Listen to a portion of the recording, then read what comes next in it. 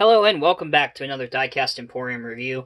Today we're going to be taking a look at the brand new Diecast Masters Caterpillar Pavers in 1:50 scale. The first one is the Cat AP600F, which is a wheeled paver, and the second one is the Cat AP655F, which is a rubber tracked paver. Now both of these pavers are essentially the same, with the exception of one has wheels and one has rubber tracks.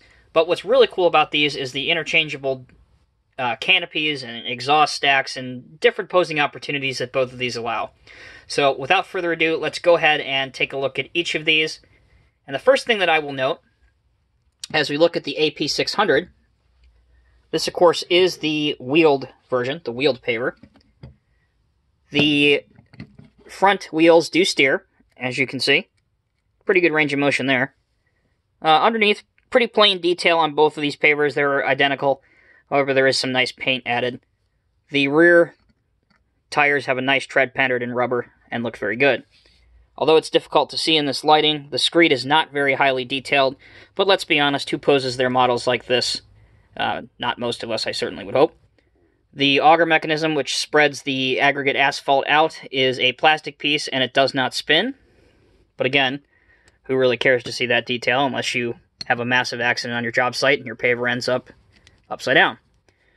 Okay, so let's get started on the features. The hopper wings can fold up, and they do fold down. The belt here is actually really not a belt, if we're being honest. It's casted into the die cast, as are the rubber wheels here, which would engage the back of the dump truck to push it along. But that's okay.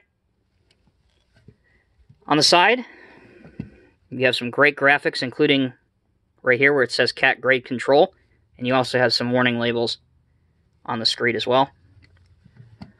On the back, you can see a very, very detailed screed mechanism with some controls that are highlighted and painted great. If I can tilt it there, you can see those a little bit better.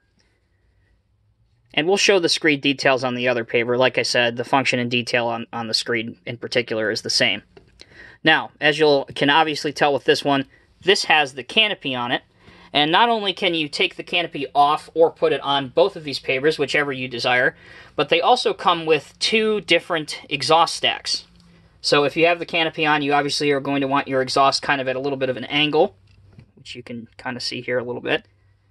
Whereas if you had the straight up and down one, it would just kind of take exhaust in underneath the canopy and probably wouldn't end up very good for the operator there. So pretty cool that Diecast Masters has even taken that step to include interchangeable exhausts, depending on if you want the configuration of the canopy on, or if you want the configuration of the canopy off.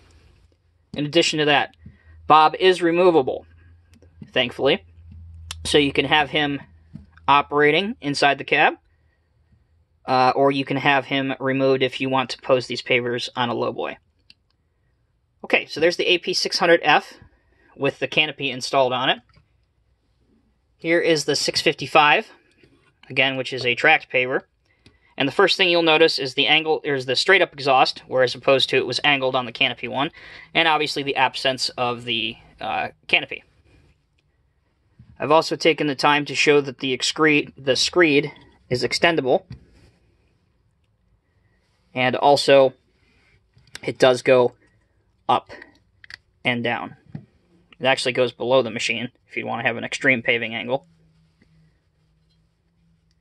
All of the railings on here, unfortunately, as you can probably tell, are plastic, but that's not always a bad thing because A, the color match is good, and B, a lot of times with plastic it's easier to get them to scale, and I think it works well on this model.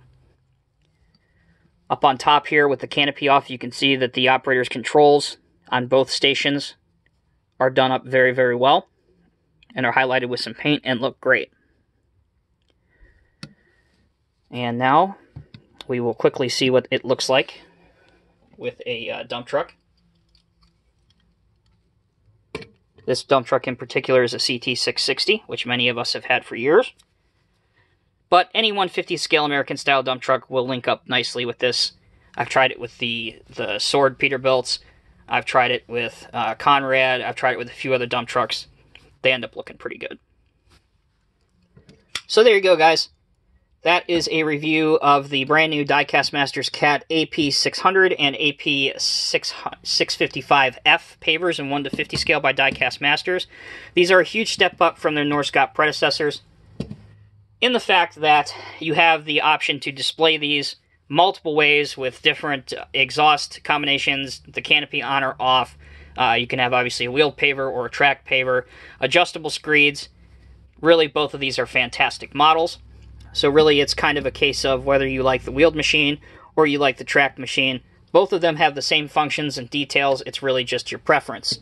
Before I sign off on this video, I will quickly show you the tins. As these are Highline Series models, they come in tins, not boxes.